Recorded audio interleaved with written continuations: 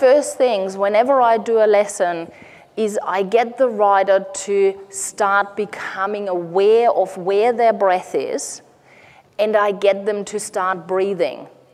Now, can I just sort of see how many instructors have we got here? How many of you are teaching? Excellent.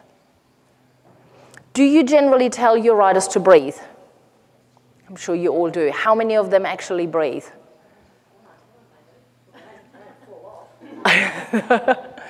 So one of the key things, and this is where some of the mindset stuff comes in, sometimes when we tell riders to do something and they're in their head and they're already tense and already worried, often they don't do it because their mind is so busy and they're focusing on so many things. It's like, yes, I'm breathing, I'm definitely breathing, but it's maybe not the way we want them to breathe.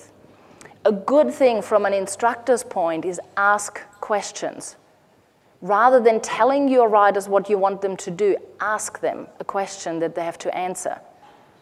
And the simple fact is that when you ask a question, the brain automatically is looking to find an answer.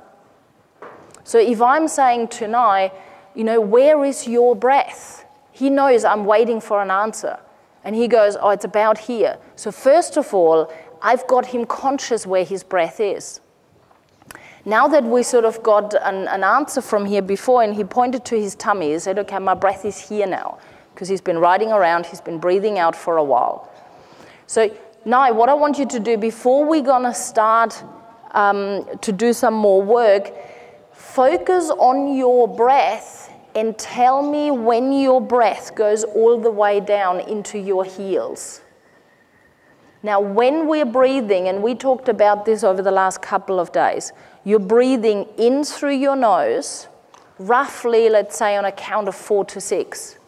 Then you're breathing out through your lips on about 8 to 10 seconds. So you want to make the outward breath a lot longer than the inward breath. The more nervous we are, the longer the inward breath is and the shorter the outward breath. In order to relax a rider, you need to reverse that. So a short inward breath through the nose, a long outward breath through your lips.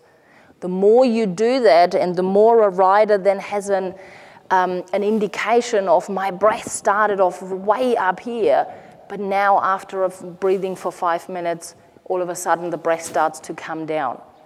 So from an instructor's point, ask them questions rather than telling them. It's a much better way, more effective way of teaching.